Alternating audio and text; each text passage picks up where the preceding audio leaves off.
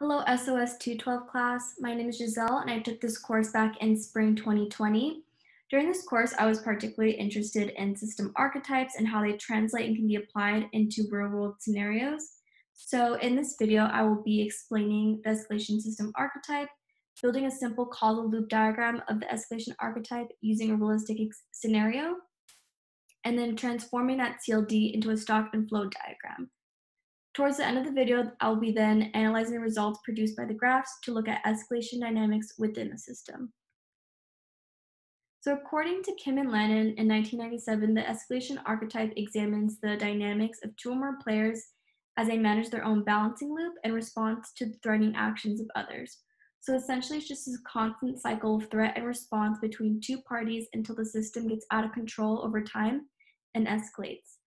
Now, the escalation archetype suggests that cutthroat competition serves no one well in the long run.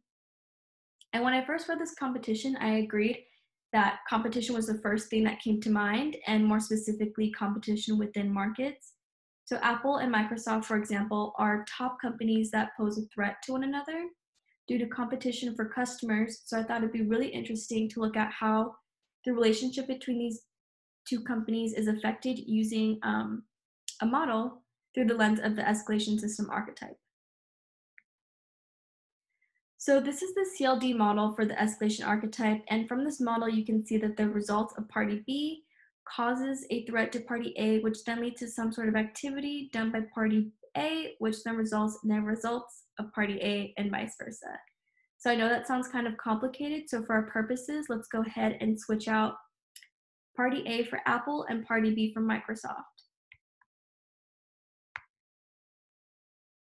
So as you can see, an increase in Microsoft users leads to an increase in new Apple products and services because Apple is trying to compete with Microsoft for those customers, essentially. So when they increase their amount of products and services, this leads to an increase in their sales.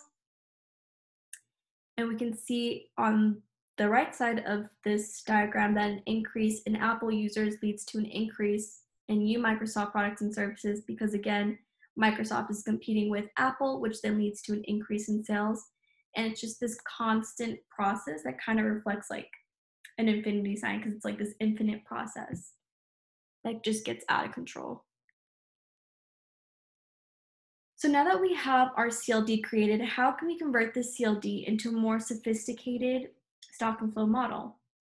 So every model is unique and there's different parameters and variables that affect the outcome of our model that we need to consider. So for this scenario, we should at least think about market saturation and product dynamics. For less experienced modelers, it's always best to start off with a simple model that doesn't have those market saturation or product dynamics, and then you can eventually build on that model by adding the product dynamics and market saturation. And then once those variables are in place, you can just go ahead and input realistic values to make the model as accurate to reality as possible. And this is something that you'll be doing in your final projects as well, so hopefully this whole modeling process will be of use to some of you. All right, so let's go ahead and switch on over to Vensim so I can show you guys the model that I made based off of the CLD diagram. So here's my model, and it obviously looks a little bit different from the CLD we had before, but essentially it's the same. I'd mentioned product dynamics and market saturation before switching on over to Vensim, and market saturation is represented in this model by the fixed number of consumers that move back and forth between the Microsoft user and Apple user stocks, using a certain amount of products between the different companies. So furthermore, the product dynamics include the new product flows into the products and the average cost of products factoring into the development costs. You might have noticed that there were some additional variables, and then I even changed the names of some of the variables. So the new variables that were added were the average price and new products. I also decided to switch sales out for development costs, just the title of that variable, because it didn't make sense to show that sales were increasing continuously when the number of consumers in the market is fixed.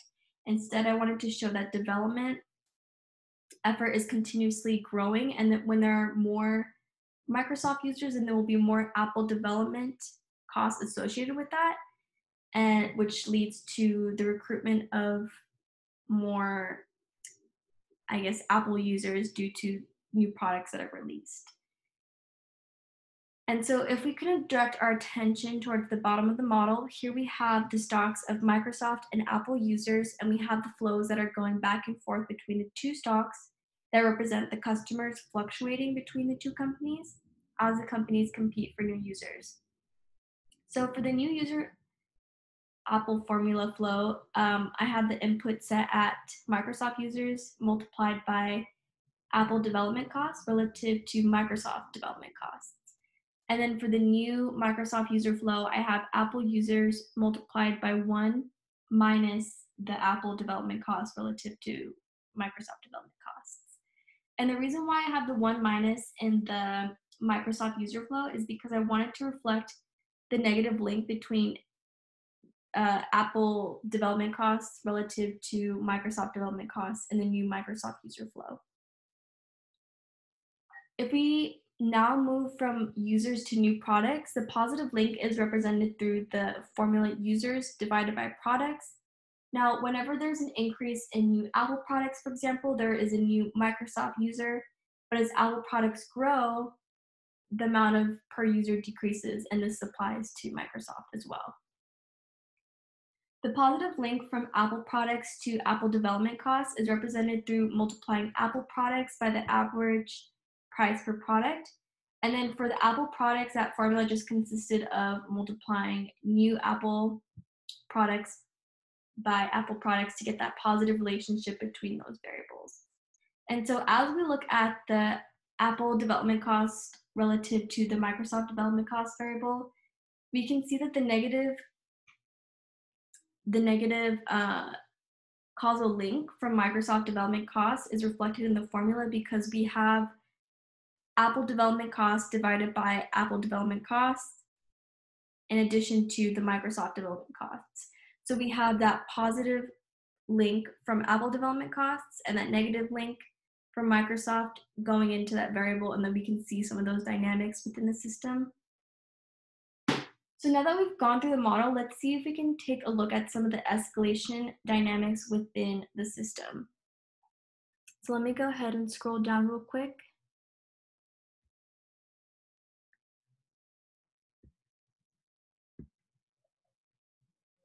And here are some graphs that I've generated just for us to take a look at.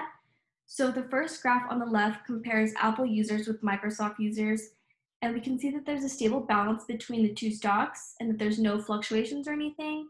And then the graph to the right of it, which depicts Apple sales relative to Microsoft sales, also shows a balance within the system during the 50-year time frame that we're looking at. The next set of graphs that follows look at Apple versus Microsoft products and Apple versus Microsoft development costs. Here we can see that the two lines on both graphs are adjacent to one another and are linear. The red line represents Apple, which you can see is a little bit higher than the blue, which represents Microsoft.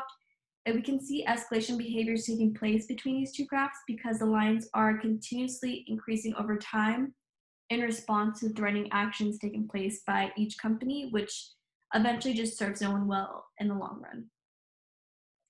Although in theory both companies are head-to-head and they're equally competitive with one another, I did purposely input figures and formulas into my model for Apple that would give them a slight edge in the scenario by making some of their inputs higher than Microsoft to increase their total output.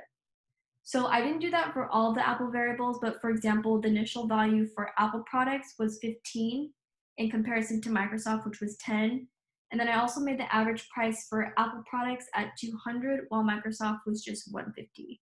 So our initial conditions did change the final outcome of our graphs, but I wanted to reflect the competition aspect of, real world markets accurately within the system. So I kind of just slightly altered those figures a little bit.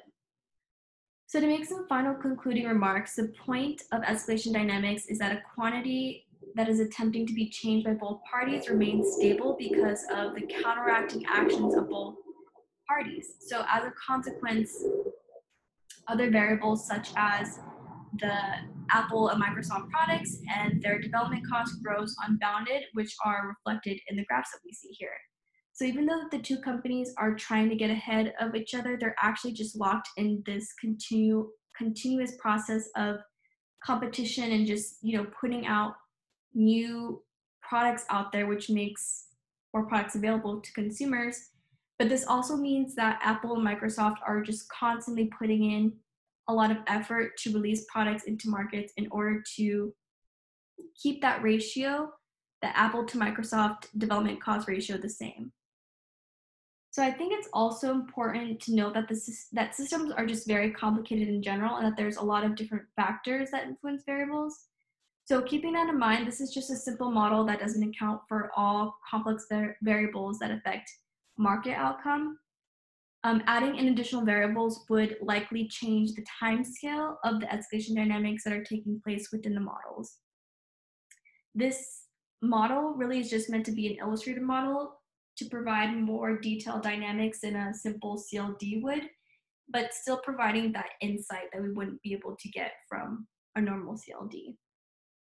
So that was pretty much it, you guys. It was really fun creating this model and seeing how system archetypes can relate to real world scenarios and how we can see their behaviors within certain systems. So this was a really interesting example to take a look at. And I hope you were able to learn something from this video.